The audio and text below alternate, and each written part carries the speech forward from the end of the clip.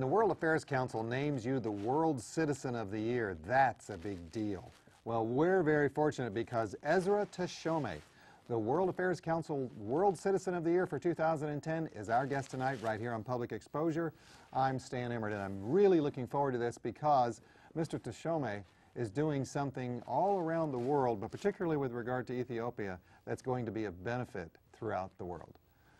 Mr. Teshome, Ezra, welcome to the show. Thank you very much. It's great to be here. So you're the World Affairs Council World Citizen of the Year, and before we go any further, I just want to remind everyone the World Affairs Council is a tremendous organization. Go to the website world-affairs.org. You're going to learn an awful lot more, and you're going to want to, and we'll be saying kind of more here pretty soon. So you are working on something that I didn't even know existed anymore. Well, Stan, you're not alone. Polio used to be huge in the 50s and 60s in this country, to the point where everybody was afraid to go out swimming.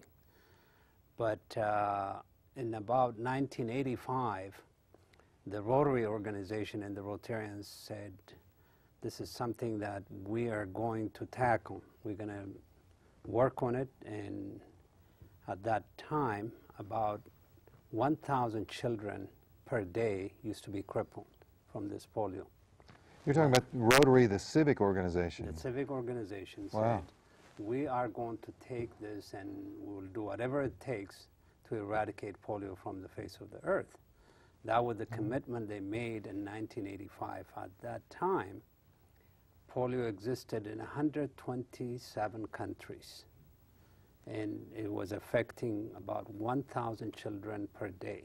Wow. So when you talk about taking this type of huge commitment, it was huge.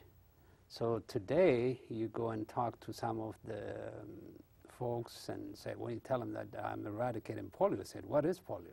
So Yeah. that's very interesting. Now, you're working primarily in Ethiopia. You were from Ethiopia originally, That is correct. and you moved here a long time ago. Yes. Well, I got to tell you, in preparing for all of the shows that I do, I almost always go to Google Images and I look up, you know, different graphics, you know, so that I can make sure that we have some good pictures for the show. So, isn't this cool? Go ahead and click, because there's a picture right on the front page of Google Images. If you were to do Ethiopia and polio, there's a picture of our guest tonight, Ezra Teshome. So congratulations. If you're on the first page of Google, that's pretty special. Wow, that's awesome. That's awesome. But let's go to the next slide, because polio is a viral disease that affects the nerves, leading to paralysis. Okay, translate that for us. What does that mean? Well, what it means, it affects children if they're not vaccinated. The vaccination came in the late 50s, and the doctor discovered it, and then it takes 2 drops that you need to be vaccinated. The vaccination is an oral vaccination. You give those 2 drops to children between age 2 until age 7.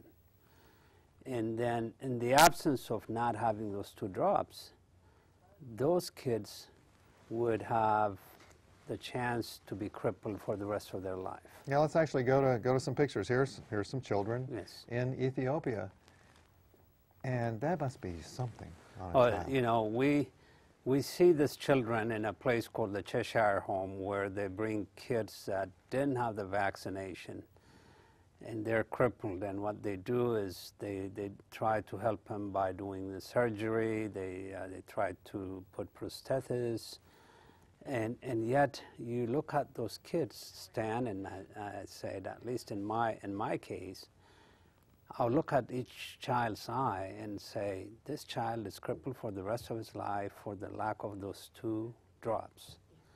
And those 2 drops cost about 20 cents. Really? It cost about 20 cents is what the cost is. So providing those drops and knowing that none of the children that I provide or the Rotarians provide the vaccination, they will not have any of that paralysis, and that's a huge success when you look at those eyes and say, this child is not going to have polio, and it's just a huge success. Well, are you winning the battle? We are winning the battle. It's a long battle. As I said at the beginning of the show, when we started, there were 125 countries. Now it's down to 4 countries. And I said it was affecting about 1,000 children per day. Now you've got down to about 1,000, less than 1,000 children per year. Yeah. So it's, to me, the success would be when no child will be crippled, but at least when you look at from 1,000 per day to probably about 1, 2 children per day, that's a huge success. Is there enough polio vaccine out there to be able to do the job? Absolutely. There is enough polio vaccine. Thanks to the Bill and Melinda Gates Foundation, they have given money to the cause, and the Rotarians worldwide have also agreed to match the Bill and Melinda Gates money that's given to the cause. You guys are matching the Gates Foundation? Yes. Whoa. Yes. That's pretty cool. Yeah, the Gates Foundation gave about $355 million. Rotarians will be matching about $250 million. So that's amazing. Yeah, that's absolutely amazing. So, in some of the materials, you've got a strategy to stop polio transmission. Correct. And so let's just kind of go over it. One of it is routine. There's a high rate of infant immunizations within the first year. So if you get that, let's not go to the next one yet, but if you get a high rate of infant immunizations within the first year of birth, that's a good thing, right? That's absolutely a good thing. It's done in most countries, and you probably heard when children are born, they get what's called OPV. Mm-hmm. That's for the polio vaccination. No, DPT, I'm sorry, not OPV. DPT, that's diphtheria, polio, and tetanus. Yes. So in that, when children get that vaccination within that time, the chance of getting polio is down to 0, correct. Next one is identification. Working with local health officers to immunize each child. I guess even more of an identification is finding out where the children are. Let me ask you this, Ezra. Yeah. Why polio? Why you? That's a very good question. I don't have any history, nor any of my family been affected by polio.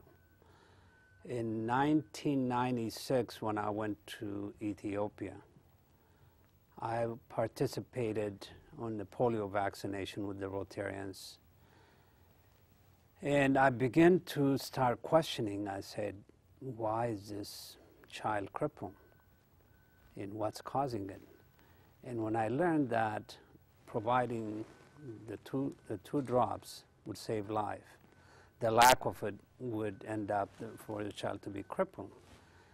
And I felt the commitment coming from me at that time to say, wow, I gotta save the children as much as I can and participate in then what they call a national immunization days. So it is just some passion that I developed when I watched those crippled children in Ethiopia, and I said I would come back to Ethiopia and provide the polio vaccination with the Rotarians, and that was the commitment that I made. We're going to take a very short break.